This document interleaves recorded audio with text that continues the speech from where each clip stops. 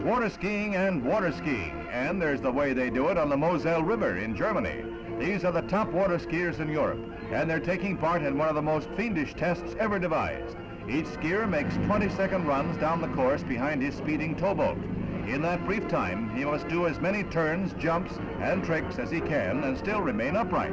He's judged on form and technique up to the time he falls or crosses the finish. As you may guess, not many reach the finish without a spill on at least one of their runs. In the figure races, the contestants can throw in tricks of their own. Our favorite trick is staying on dry land.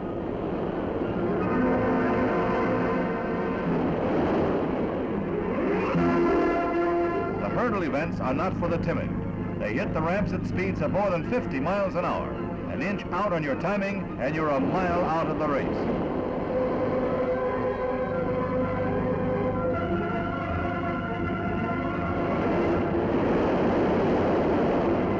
A real pro can make it look easy, but don't let the camera deceive you.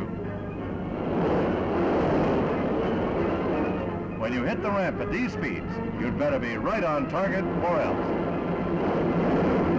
Before we draw the curtain on this suicidal sport, we must report that no one was hurt. Not even this daring young man on the flying trick skis.